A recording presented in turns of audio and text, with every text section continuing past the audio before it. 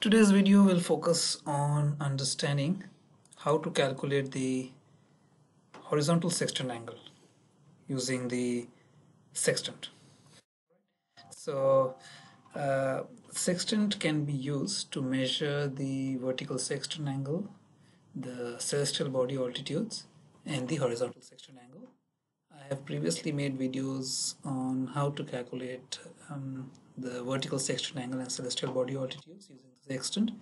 I'll give you the links to those videos as well. But this video is completely on focusing, or rather it's focusing on understanding how to calculate the horizontal sextant angle using the sextant. So to calculate the horizontal sextant angle, unlike the vertical sextant angle and celestial body altitudes, you hold the sextant horizontally, as you see in the picture.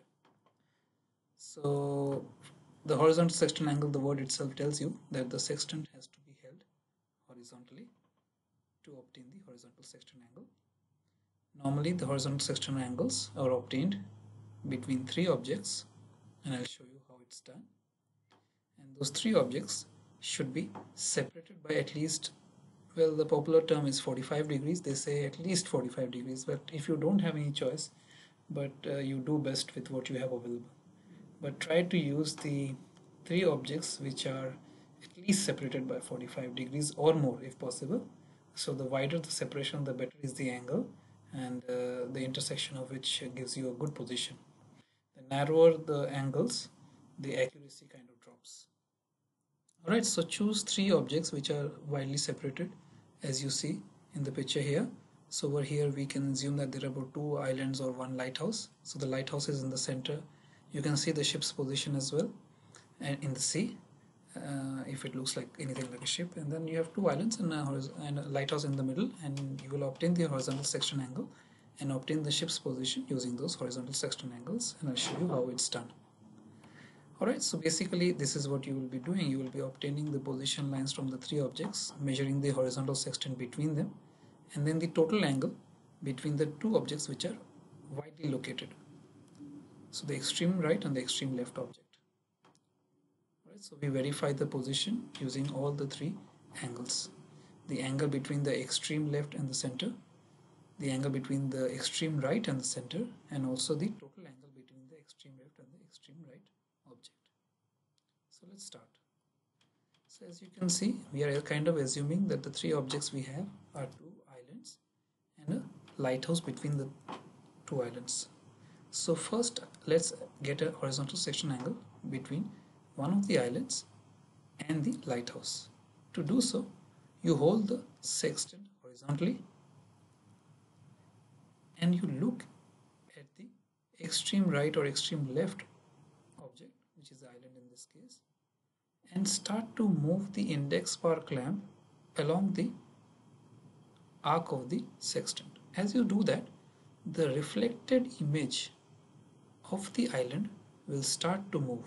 The island cannot move, of course, right? But the reflected image of the island, as you see through the sextant's telescope, starts to move, and you have to superimpose it onto the lighthouse in the center. It looks something like this. So you can see that the superimposition is taking place between the reflected image of the island on the right side and the lighthouse. When this happens, stop the index power clamp, note down the horizontal sextant angle.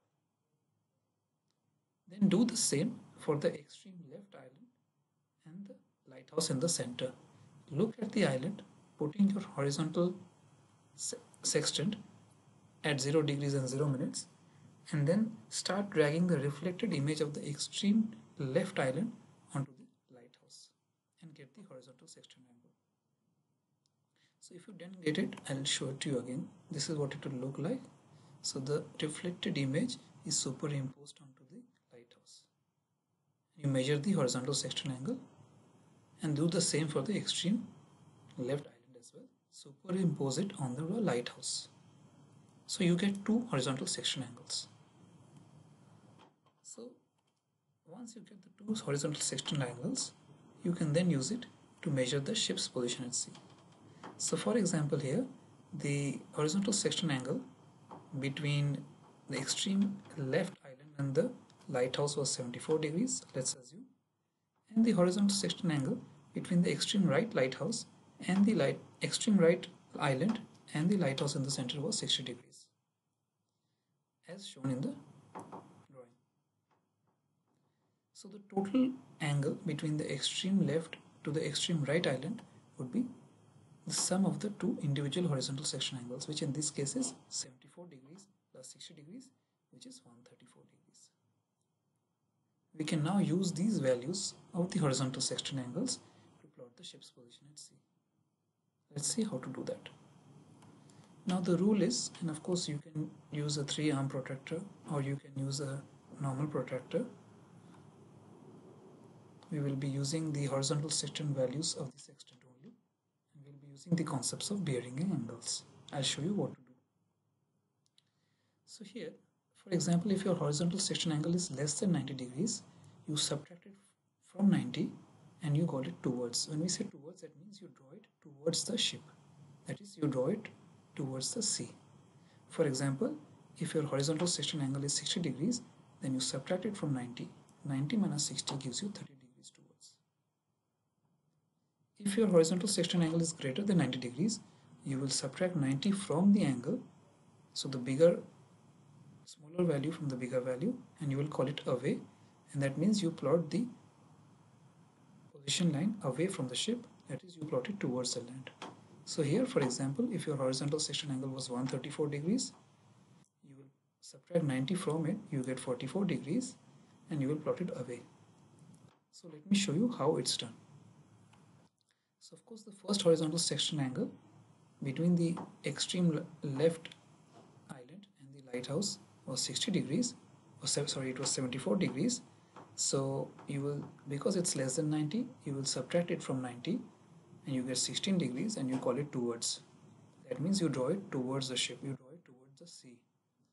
So what you do is you join the two objects and then using a protractor you measure 16 degrees from the island and also 16 degrees from the lighthouse, just the way I'm showing you. Then intersect those two lines.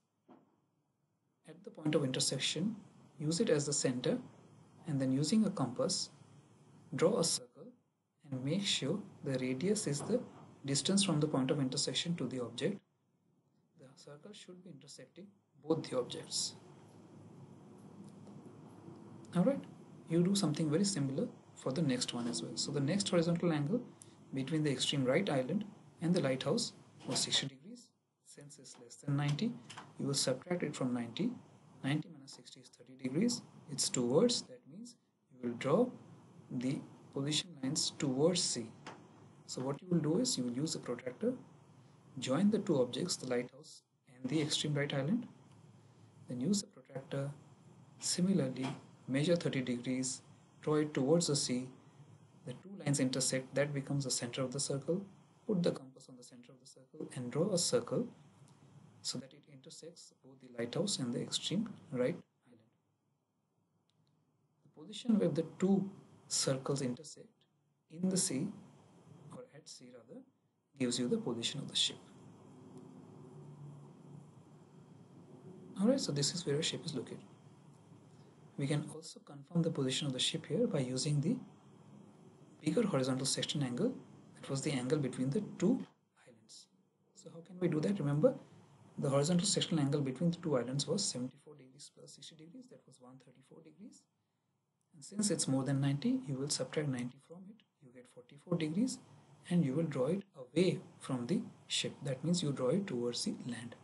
So what you do is you join the two islands, take the protractor, draw 44 degrees, but you draw it this time towards the land because it has to be away. Then join the two lines, the point of intersection of the two lines becomes the center of the circle. Put the compass there, the radius becomes the distance from the point of intersection to the island, either or, right or left, and then draw a circle in a way that the circle intersects both the islands. That circle should also pass through the position of the ship that you have plotted by using the point of intersection before. If these circles intersect, that means you have accurately calculated the position of the ship using the horizontal sextant angle. So I hope this video was simple and you understood what to do when you obtain horizontal sextant angles, how to obtain the horizontal sextant angles. If you have any comments or any questions, feel free to write in the comment section. I hope these videos are helpful to you, and I will see you soon with my next video. Thank you for watching.